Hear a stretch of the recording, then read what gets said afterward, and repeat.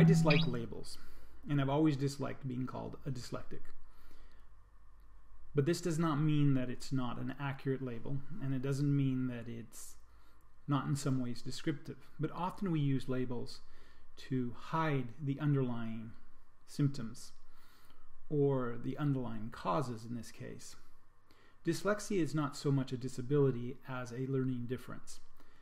And I used to think that was a cop-out, but there's a book written called The Dyslexic Advantage that explains specifically how this dyslexic advantage actually occurs and why there are disproportionate numbers of dyslexics in certain fields. That reality should come as no surprise to some people, but it doesn't help when people like Neil deGrasse Tyson don't understand that dyslexia is not a disability, it is a learning style or a learning difference. And there are some cognitive advantages in terms of perception, in terms of being able to think about a problem differently. So in this regard, I encourage anyone with dyslexia to either read the book or go to the website.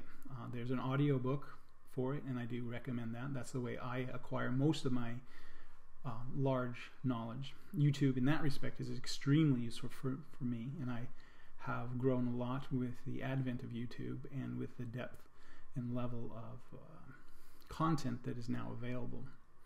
So if you are not a dyslexic but you know a dyslexic, please help them get the kind of information and the kind of help that they need.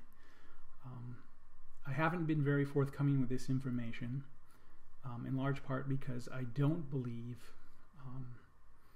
in labels, and I don't believe that it gives me any special privilege. It does, however, mean that I see things in a different way, and it's fair to realize that I may be looking at this from a little different perspective than you, and you can use that to your advantage in knowing that I'm actually looking at this a little bit differently. So people have looked at my writing and said, well, why did you think up that, or where are you getting these ideas from? Largely because I look at things differently than you.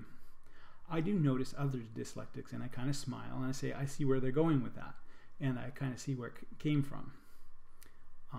I am forgiving in large part because I make a lot of mistakes, a lot of different kinds of mistakes.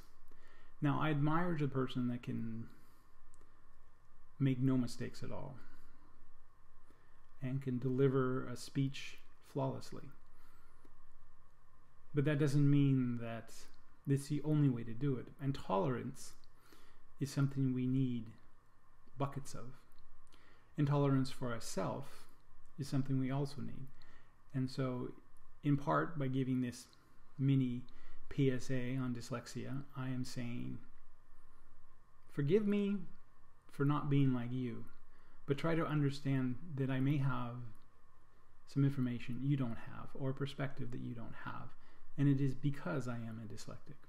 So I do have an advantage in certain ways. Anyways, I hope this is helpful, and again, please seek out help for your dyslexia. Learn how to take advantage of your differences instead of trying to overcome them. It's not something to overcome. It's something to embrace and learn how to leverage in your life. You do have advantages, and you do have strengths.